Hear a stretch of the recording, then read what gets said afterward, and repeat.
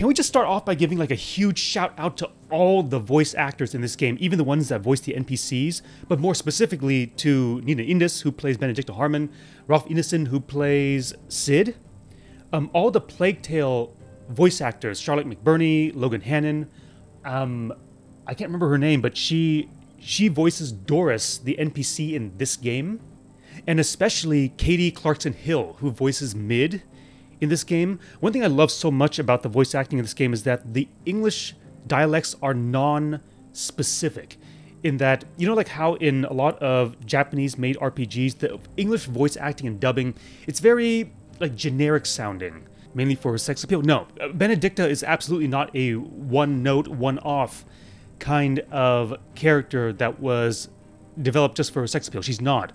She faced a, spoiler-free, very crucial existential moment that perfectly ties her arc into this game's thematic premise.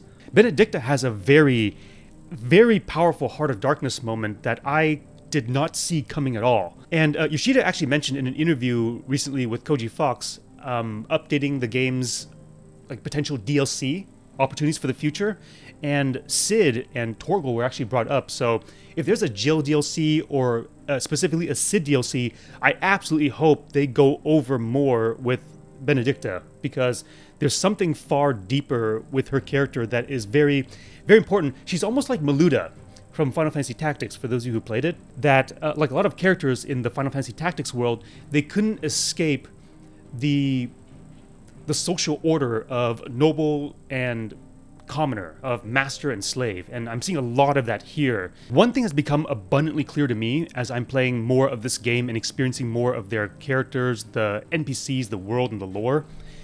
A tremendous amount of love, attention, and detail went into every aspect of this game's characterizations, characters, personalities, backstories.